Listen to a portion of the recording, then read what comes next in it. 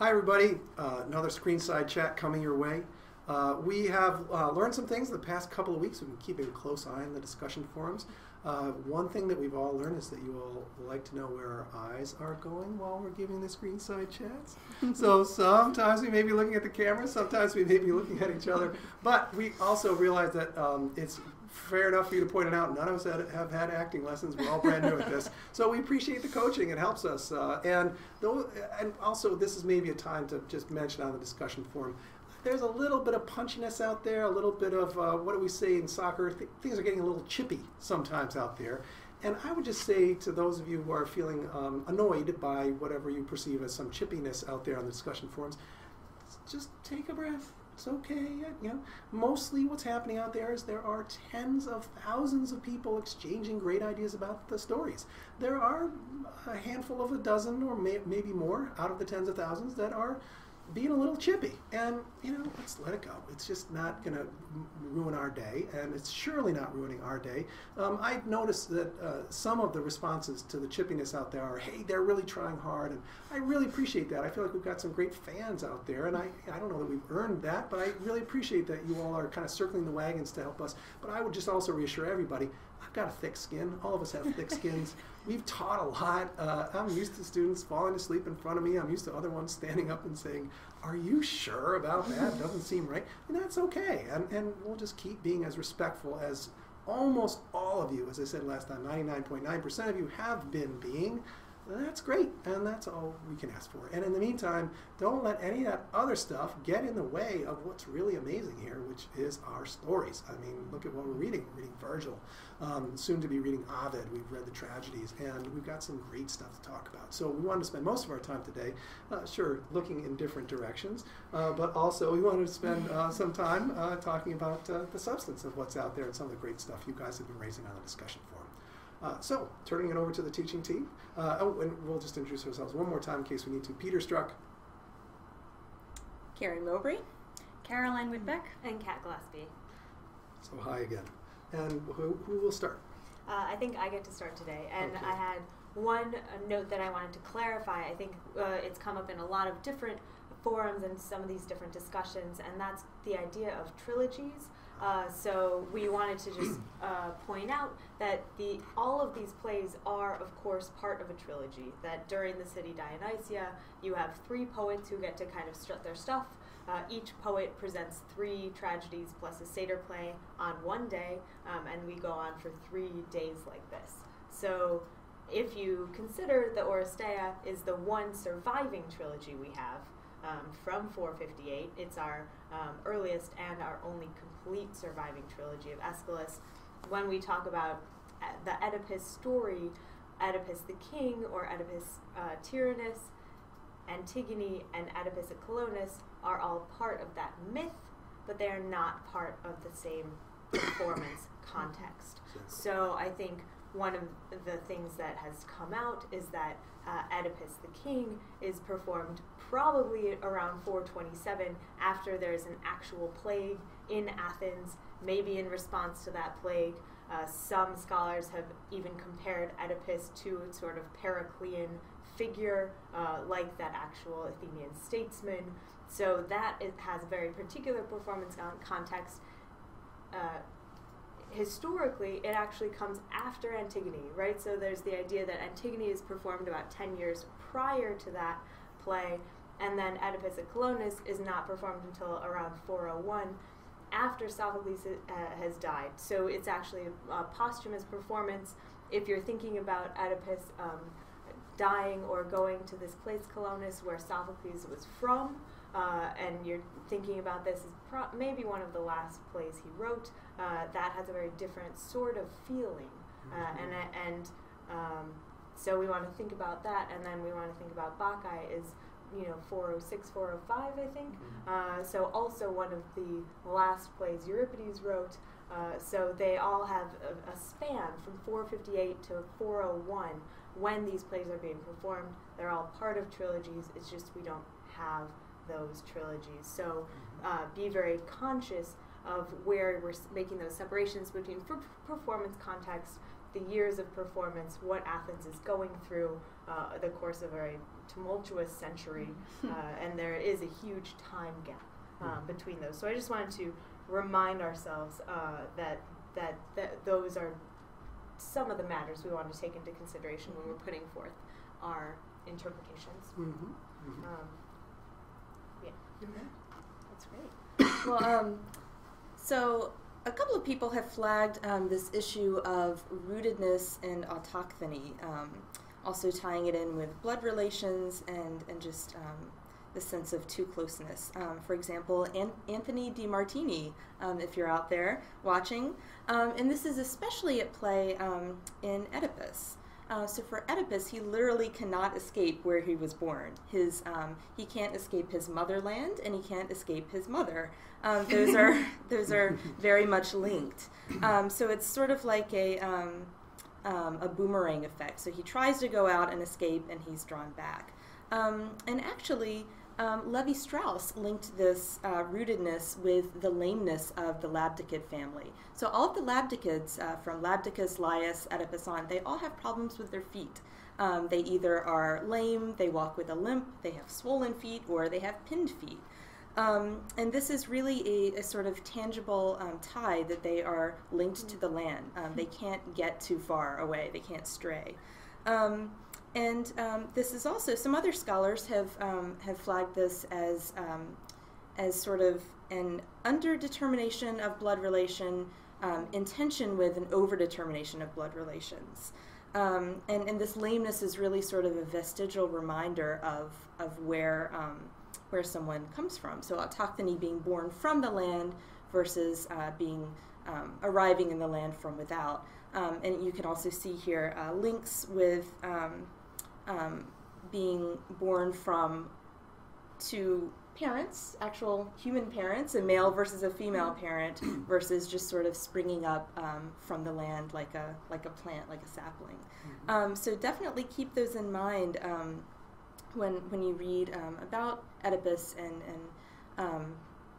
just kind of. So in that iteration of autochthony that we see Sophocles using, there's on the one hand a sense that people may just spring up out of the ground, versus the other one, people come from sexual union. So individuals have parents behind them. Other humans are the producers of humans, and the messiness of that scenario versus the sort of cleanliness of just being plucked out of the ground is something I think that does keep echoing back and forth in this family. And I noticed some further discussion in the forums about lame-footedness as a marker of aristocracy and a kind of autochthonous birth. And there was some further investigation of both Jason missing his sandal and Achilles having a bad heel, all just right on the right in that same line. Now, in none of these cases is it explicit sort of tie to autochthony, but we can see a residual expression of heroes having lame feet. That is tied to autochthony in enough places where we make a suggestion that all of them are tied to autochthony. And it makes a certain amount of sense. You got to pick them out of the ground, and when you do, you break the feet off the root. So. And coming out of some of these negotiations of born from parents, born from the land that we already see that's causing a lot of the tension, or at least Levi-Strauss would have causing some of this tension here, Wang Chao actually flagged what for me was a very interesting, I don't want to call it quite structuralist binary, but a conflict between, in terms of what was driving Oedipus, between words and deeds. And I know there's been a lot of discussion, and there'll continue to be a lot of discussion, and we talked a little bit in the lectures about fate, and how the words of the oracle are one category against what people do in response to the oracle, and there's been a lot of really great conversation around that. What I thought was interesting to revisit, thinking about words and deeds and sort of the various slippages and disjunctures, is how it ties into the way the play actually unfolds. Because as several people have also said, how it is that you feel these sympathies when you're hearing all these stories. I think it's worth considering the words and the deeds in terms of the broader arc of this play. As we said, we think this may have been staged after a play roughly contemporaneous in Athens, and the play opens at the point of a second plague. So already you're in a situation that's got to repeat. We talked in Epic a lot, you're in medias res. This is a certain point where something is happening again. And I know our translator talked a lot about how that becomes ironic with all the messages that get heard and not heard and acted and not acted on. And it's, you know, our translator explicitly links that to a disjuncture. He says, I think it's very nice to consider between sort of the irony or the tragedy of the situation and the romance, which is, and you think about what that would mean. If it's the romance, it's the child that gets lost and then reunited with his parents. Well, imagine if this had played out chronologically. It would be a very different story if the deeds were coming the way the deeds are without all these switchbacks from how things are told, almost against the action. I think, you know, if we want to think about what tragedies are doing, it's working a lot in this sort of this friction between these textures of storytelling and performance, and the historical or chronological register. That I think is just worth considering. I thought Wang Chao's comment was so interesting to draw our attention to the way sort of an oracle provides a crisis point for those vectors. Yeah, I mean, that's a great point, and I would say that there's always a tension between how words either translate into deeds or how words are matched or unmatched by deeds. That some of the people on the forums have actually brought up this idea of sophistry, or the sophists who, of course, try and make a lesser argument into a stronger, who don't always match their words with a moral or a ideal sort of action. So that gets translated into tragedy, often through this figure of actually Odysseus, our well-known polytropos, figure whose words are always more persuasive in, say, the Philoctetes, another Sophoclean play that we don't look at in this class, but that has kind of a lot to do with those themes. I wanted to, actually talking about words and deeds, I wanted to talk a little bit about one specific word and how it kind of translates onto the stage. So we were talking about the Bacchae this week. We've talked a lot about disguises, about changes, about the wearing of masks, about the changing of one's identity on stage, and in order to witness something perhaps you're not supposed to see. So one of the words that I wanted to just draw out is the word prosopon, which of course can mean a mask. Right, in someone's face, it's their visage, but it can also be the mask that these actors are wearing. So we have, according to the rules of tragedy, you're only allowed 3 actors, of course, for one of these plays. So in Bacchae, the actor who plays Pentheus actually takes off that mask and then plays the part of Agave, his mother, which is one of the most wonderful, I think, inversions that happens is then this actor who's now wearing the mask of Agave comes screaming onto the stage saying, I have the prosopon of a lion, which is actually the mask that that actor used to wear as Pentheus. So she's running in saying, here's the mask of Pentheus. It is indeed a mask of Pentheus. And this, within the world of the play, it's Agave saying, I have the head of a lion. So you have this kind of meta-theatrical moment that I think is one of the most powerful ways that we get a reminder that this is a tragedy.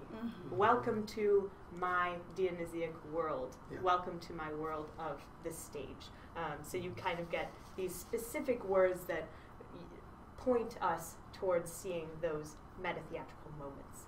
So that was one word and one deed that I wanted to draw our attention to. I think that's really interesting because in that moment, if you think about what that would be like, that Pentheus becomes Agave, becomes her own undoing. We see so many points around which Dionysus is that pivot point. I think several people actually said that Dionysus is the structuralist binary, right? Which I thought everyone thought was really great. A couple of you pointed that out, and we're having a good time with that.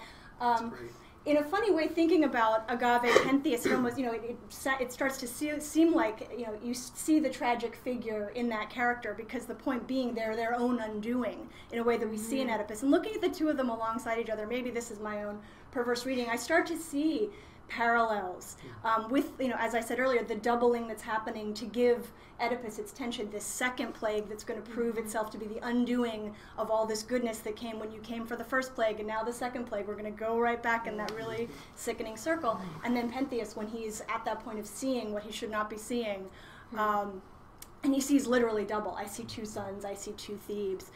And for me, and I know some people have been talking about Jocasta, and when does Jocasta know? It's also the mothers.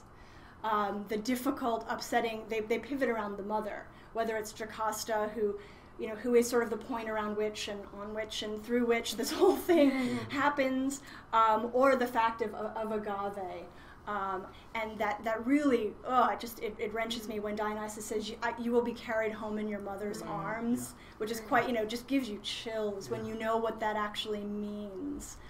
So I'm interested in seeing, if we want to think about Dionysus as being sort of a key, as we've seen in some performances, to the female. Some people start thinking of the androgyny we see, and Kat gave us a fabulous link to a 2008 performance in Scotland that was later at Lincoln Center, where Alan Cumming, fabulous androgynous Alan Cumming, plays Dionysus with a head of what one reviewer called Shirley Temple curls. Really living it up. So thinking about the female and the mother. We've seen this with Demeter. We spent some time in the hymns thinking about the female experience, and I think this might be an interesting time to re-examine where it comes up again, I think very explicitly through Bacchae, but then it allows you to read it back into sort of Jocasta's experience in Oedipus, and how that, all those three together might give you a negotiation for this fertile, difficult, dangerous person of the female and the mother. In these families. Well, it's really interesting, too, that in the Bacchae we see really a profusion of parents. I mean, we see the twice-born Dionysus. He has too many parents, and he's born too many times. And then we see the regression and the too few parents in the Oedipus play. So Oedipus's children have too few parents. Although he himself has too many, right? And Dionysus needs to prove his parents, which is why he's doing this at all. So it's very messy when one starts to contemplate one's origin point, however one does that, and we see that played out in both of these tragedies that we've read this week.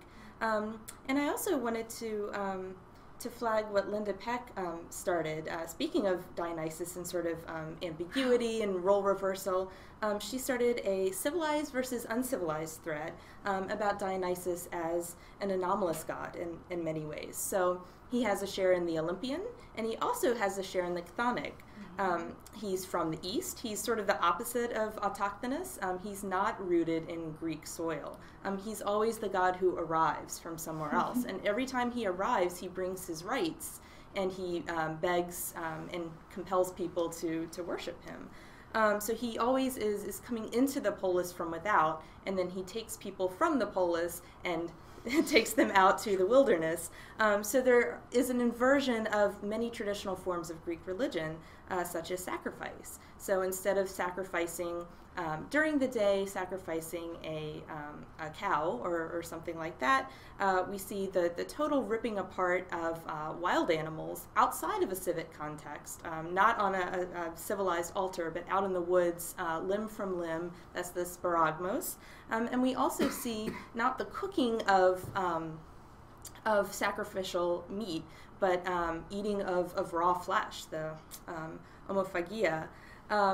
We don't see sort of libations that are poured to the god and things that go up. Instead, we see libations that are poured into the ground of sort of these visceral fluids of milk and honey and wine and things like that, and eventually blood that goes down into the ground. So, and also Dionysus, the fact that he's called, he has this dual role as both the most gentle, the gentlest to mankind, and the most harmful. So the gentlest in that he brings wine, which causes sweet sleep and cure from all ailments, and it sort of puts you in a lull. And then the underbelly of that same substance can also drive people to, obviously, madness and ecstasis. So, all of you who are flagging this very very dualistic and very sort of fraught nature of Dionysus, you're right to do so. Very good.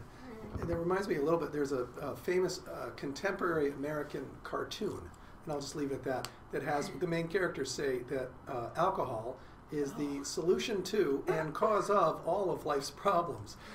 It is not that far afield from the kind of theme that we see pulled out with Dionysus and his wine. As college campuses, most places also. Yeah, we run into those. well, not to bring us away too far from Dionysus, but it seems we've given a little bit of short shrift to Oedipus, our tyrant or our king. And I wanted to come back. Last Screenside Chat, we introduced Aristotle and his poetics, his definition of tragedy. I wanted to come back to Aristotle and his idea that Oedipus, in Sophocles' Oedipus the King, is the quintessential or the ideal of his definition of the tragic hero, right? So this is someone who's well constructed as a character. It's someone who is larger or greater or better than, say, the audience perceives themselves. He is someone who elicits these responses of pity and fear. He is someone who, say, has this hamartia, right, which he misses the mark in some way, right? He has this, I don't want to call it a flaw, but error. His error. And he is someone who, in whose life the anagnorisis and the peripeteia, or the recognition and reversal, happen at the same time, right? They're very complementary. They happen at the same time in the play. And while I wanted to put it out there, do we agree with Aristotle that he is the quintessential hero in these tragedies, or are there flaws? Are there flaws in the flaws model? in that model, or in Aristotle's argument? I mean, how do we start define? on this? But I'll be interested in what all of you have to say. The Aristotelian definition of tragedy, it's very readable for those of you who haven't already read it, and I know lots of you out there already have. But reading Aristotle's Poetics is an amazing experience. You kind of get it the first time you read it, and you get it a lot more every other time you read it after that. Probably, until the end of your own life. It's unbelievably approachable and yet also dense and profound. So the characterization of tragedy, interestingly, as just as Kat's pointing out here, it relies on a couple of very technical notions. And one, we talked about recognition and reversal. That's important. These need to come close together for Aristotle in the sequence of the great tragic figure. A tragic figure needs to be highborn and brought low. That's important too. It can't be low and brought high. That doesn't work for tragedy. You've got to be highborn and brought low. Then this idea of a hamartia, I noticed that came up on the boards as well, which is it's great. It shows a real engagement. And the way that this gets translated into Elizabethan tragedy, from Aristotle in fact, is as a flaw, which means that there's some built-in character defect of a hero that causes the hero's problems. That's not quite what Homer had, or what Aristotle had in mind, though. From Shakespeare and forward, that's kind of how it's been processed through the history of tragedy. But in classical antiquity and in Aristotle's view of things, it's not an innate defect of character, it's a mistake. Hamartia means missing the mark. So the figure, it's not obvious that there's some clear fatalistic endpoint that someone like an Oedipus is going to come to. Instead, Oedipus comes to this end, and he comes to an end because there's a missing of the mark that happened along the way. That may be morally fraught, it may not be. It may be reflective of deeper character defects, it may not be. So there's a certain amount of, chance is probably too strong a word, but a certain amount of the complexity of life that Aristotle's theory acknowledges that is necessary, I think, for us to bring out. And yeah, I would say if I were, if the idea is that we should all kind of lay it down, I'm not going to disagree with Aristotle. I'll go out on a limb and agree with Aristotle and say that, yeah, I mean, who's going to do more than Oedipus to show us what a tragic character is all about? But I think someone should get extra points if they could disagree with Aristotle. The one play I would look to for maybe a challenge is actually Antigone. And in my own thinking about this play, I'm not convinced that it's really should be called Antigone and not Creon. I actually see Creon as, and I know we didn't assign this play, but I encourage everyone to read it, that Creon has that same sort of experience, and in that play, he really loses everything. And it's not only that he loses the respect of his people, he loses his place as the new tyrant after Oedipus, but he loses his wife, he loses his son, he loses his soon-to-be daughter-in-law, he loses really everything and becomes someone who is so isolated in a state of kind of social and psychological aramia that you might say that I would put him out there as another potential. It's not quite as dramatic maybe as the blinding, but he is just as blind in a lot of ways. And he's got all those other features from high to low, and the closeness of the recognition and reversal, and interesting, yeah.